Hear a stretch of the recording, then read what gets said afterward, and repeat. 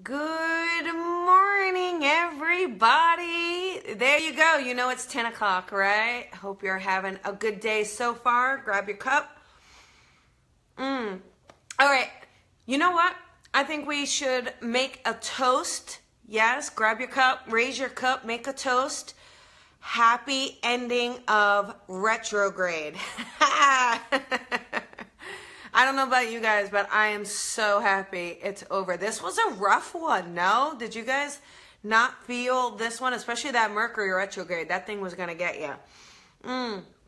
Okay, happy to see everybody. Good morning, Shelby. Nice to see you. So today, we've been talking this whole week about being more connected, right? Finding ways to reconnect to yourself and to other people. Tiffany, good morning, good morning. I think we're going to need more than just coffee and celebration.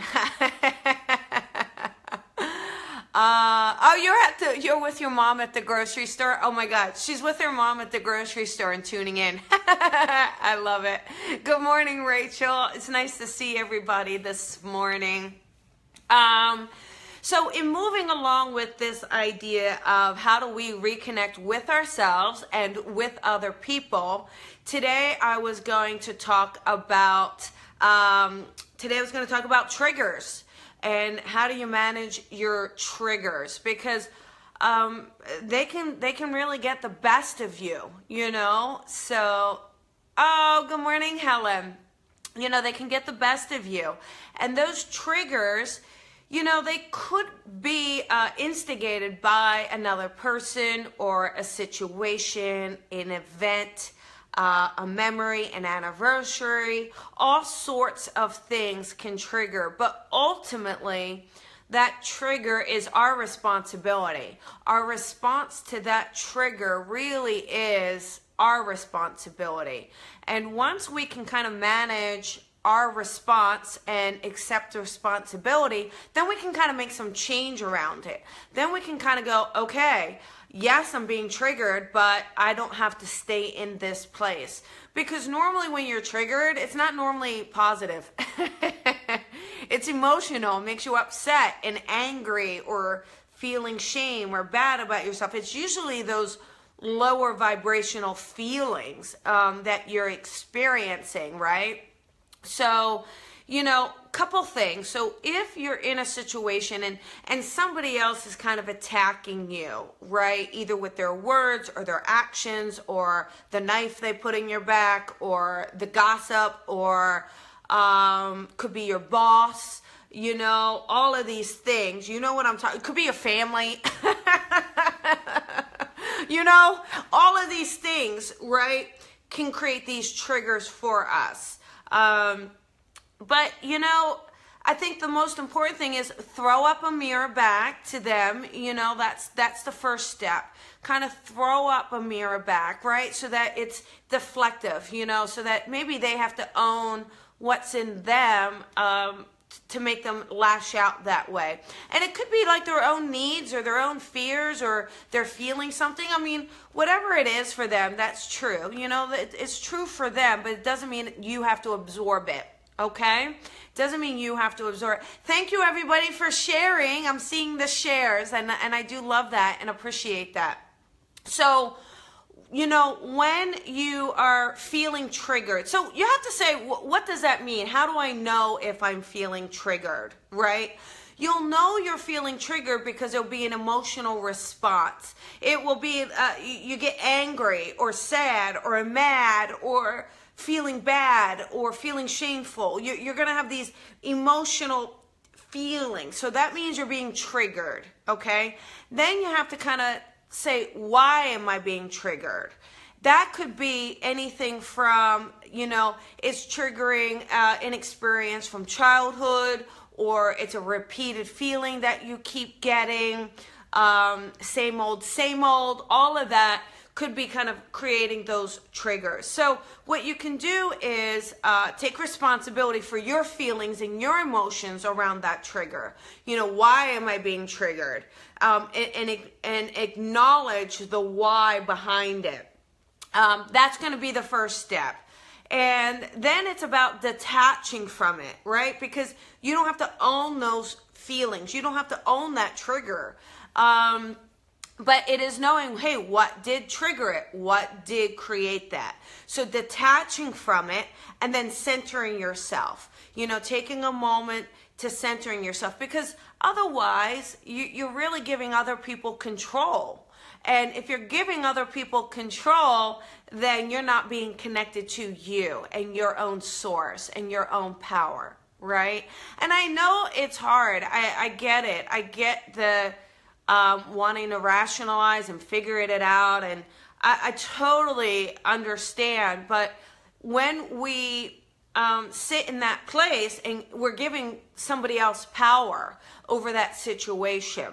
So the more we can kind of take back ourselves and take back our own worthiness, is that the right word? Did I say the right word? Worthiness? Come on, help me out there. Worthiness. You know, I'm from New Jersey. We're always, always have a tendency to use the wrong word, especially in my family. We make up words in my family. I don't know about you guys. Do you guys make up words in your family? We do. We love it. But anyhow, if you can say to yourself, hey, wait, good morning, Nina. So what you can say to yourself is, all right, this is really having me, I did say the right word. Yay. You can say, listen, I want to feel differently. How do I feel differently? It's not just switching it up here. You know, I wish it were. We have to switch it in here. And the minute we can switch it in here, that's how we can do it, okay? That's how we can kind of make that shift. And you know, we have to acknowledge what are we feeling, okay? So some of the words, look, you have to say, look, I wrote these down. Actually, I got them off the internet, but I typed them out. So here you go. Like, am I looking for acceptance? Am I looking to be understood? Is it about respect? Is it about being liked, being valued, peacefulness, balance, consistency, safety, feeling included? You know, and that's a big one.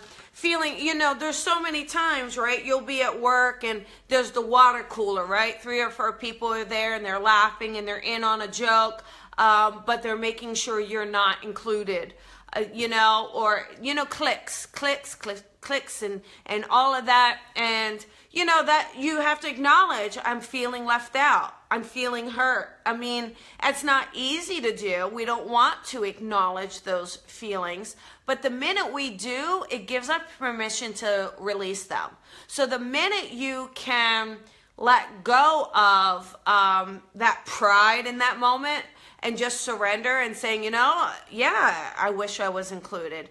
Yeah, it hurts my feelings that negative things are being said. Or, yeah, I'm feeling triggered that every time I try to talk to my friend, it's like they're not listening or they're not present in the moment. I mean, there's so many scenarios. When I want to talk to my partner, why is my partner not listening to me? Why are they and not really engaging in conversation? I'm feeling unloved. So whatever that is for you, it's acknowledging it. And then you kind of have to say, all right, what do I wish I would feel in this situation? So if you're feeling anger or fear or unloved or unincluded, not included, isolated, you know, saying how do I wish I would feel? You know, and so you say, you know, I wish I felt loved. I want to choose love. I want to choose feeling loved in this situation. So you don't change that person's actions because we can't change another person. But what we can do is change our reaction to that trigger. And that can kind of help us, okay? That can really help us do that. And it is about knowing that we can't control our emotions. You know, when we keep trying to control our emotions, we're going to get in a mess. We're going to be constantly worried about things and constantly in a state of like, worried, you know, and that's not going to help you. That's not going to help you, right? So saying, all right, I can't control my emotions, but when they come up, when they rise up, when they kind of blindside me, how can I get out of it quickly so that I don't sit in it and simmer in it and percolate and fester? And, you know, because festering will be that disease that slowly eats away at you. And again, we don't want to give that power away. We want to hold on to it. So, you're welcome, Melba. And so what we can do is say to ourselves, all right, how do I choose to feel? Or if there's a reaction to something, imagine, how do I wish I would have reacted? How do I wish I would have handled that? And replay it in your mind. And what you can do it through a slow process is that will slowly become your reaction by changing your thoughts. So even if it's after the fact, you got really mad, you got really upset, and it took hours to settle down, you can, in that moment, change your thought so that in the future it doesn't keep coming up. Major stress with tenants. Yeah, see, that's it. This is great for your mom. Great stress with her tenants. Yeah, because again, otherwise she'll just keep, you know, sitting and percolating in that stress. The tenants, you know, they're going to keep doing what they're doing, but how does she react to it? That can kind of help her not feel as triggered. So my friend was saying, this was a really great example. My friend was saying the other day, they were going to a show and they were really excited. It was a family outing. I think they were going to a movie, and there was a guy in front of them with a son, and they kind of couldn't see the candy because the sun was in the way. And you know how it is. For most of you, your father's not a glass maker, so they couldn't see the candy.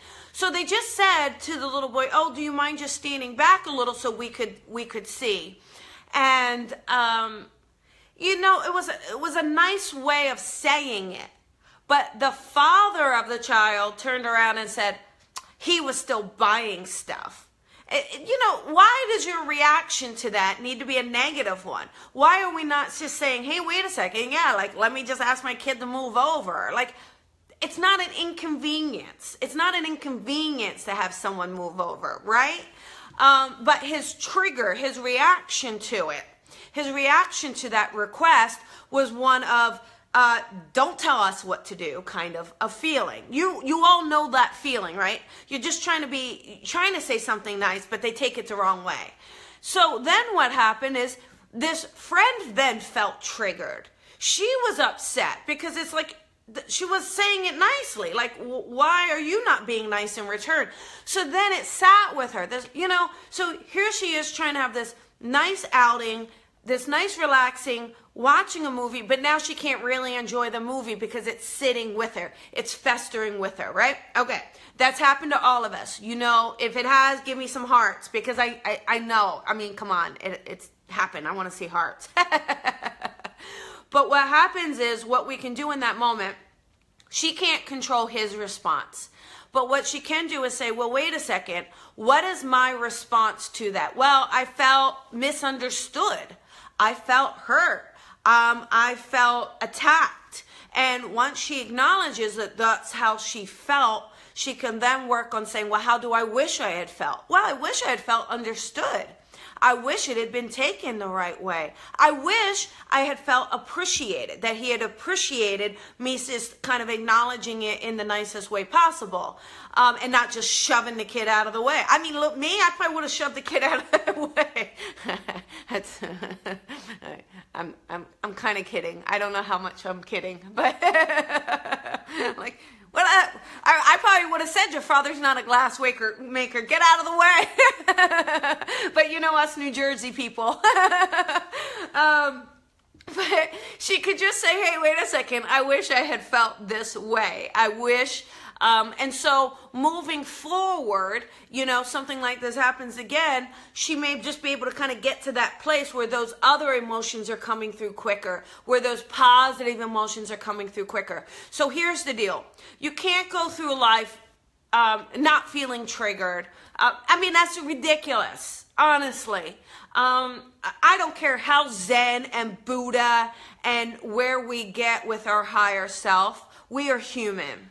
We have triggers, we have experiences, we have ups, we have downs, we have emotions. You know, there seems to be this movement of saying you can't have emotions. Yes, you can. Yes, you can. You're supposed to have emotions. That's what makes you human. You can't have the extreme love without the other emotions. Otherwise, how are you going to acknowledge and know what love is, right? So, yes, you can have emotions. Yes, yes, yes, yes, yes. I give you permission to feel. Right? Okay, I feel better. You see, I'm getting triggered. Y'all triggering me now. So yes, you can have emotions and you can feel triggered, but we don't want to stay in those places, because that's when it becomes unhealthy. That's when it becomes a place of not feeling good. And that's when you beat yourself up or feel upset or feel angry or feel stuck. And we got to let go of that. Got to let go of that. So it's knowing it, acknowledging it, taking responsibility for it, saying, how do I wish I would feel, kind of creating that scenario in your head. So reimagine that whole situation with that new response, that new feeling, that new way of looking at it. And then you will start to kind of ease it. You'll start to let it go. And lastly, you make sure you turn that mirror back on that person, because, you know, they have to take responsibility as well. Through our own growth, it's really about taking responsibility, turning the mirror back so that the other person takes responsibility, and just working through it. There's nothing wrong with working through your emotions. There's nothing wrong with feeling angry about something and then looking inward to say, why did that make me feel angry? You know, why was I triggered? And do I feel good about that? Odds are you may not. So it's about saying, all right, well, how do I switch that so I don't stay in that? Because that's that's not even a neutral state. That's kind of the reverse, right? And we don't want to stay in reverse. So we want to keep moving forward. And it's about processing. You know, we're processing beings. We are processing beings. The soul really is all-encompassing, right? Your soul is all-knowing. Your soul has it. But, you know, we are not just soul. And I wish we were. It would be awesome. Be a lot easier. But we are mind and we are body. And that soul is part of that spirit. And so we are a puzzle. We are a puzzle. And sometimes we got to figure out what piece goes where and how do we sort it out. And allowing ourselves to accept ourselves for who we are. You know, as long as we're learning and growing and trying to be the best person we can, there's no harm and no foul in making mistakes, okay? We make mistakes. We mess up sometimes. We really do. And when we can acknowledge that and acknowledge our feelings around that and acknowledge the triggers around what's creating that, we can move out of it. We don't have to stay in it. You don't have to stay in that place. Because that can really beat you up. It really, really can beat you up. And sometimes, you know, things change and they move and they shift. And some of us don't like change. We want to hang on, so we may feel triggered. We may feel hit. But the more that you can just acknowledge your triggers and say, all right, we're in this together, mind, body, spirit. We're in it together. How do I move through it? The more you're going to find that balance, okay? So again, this isn't telling you you can't feel. This isn't telling you not to have emotions. This isn't telling you need to be, all the time, because it ain't going to happen. It ain't going to happen. Now, that's very bad grammar. I don't recommend that grammar. I really don't. But it's fun. It's fun to break the rules. Anyhow, I do hope that helps, okay? I do hope that helps. I really do, you know, and stick with it. There you go, everybody. That's your coffee with Colby for the day. Hope you had a fun day. I had fun. I had a great time. I'm feeling triggered of love. Triggered of love right now. I'll see you guys tomorrow. Have a great day. Talk to you later. Bye.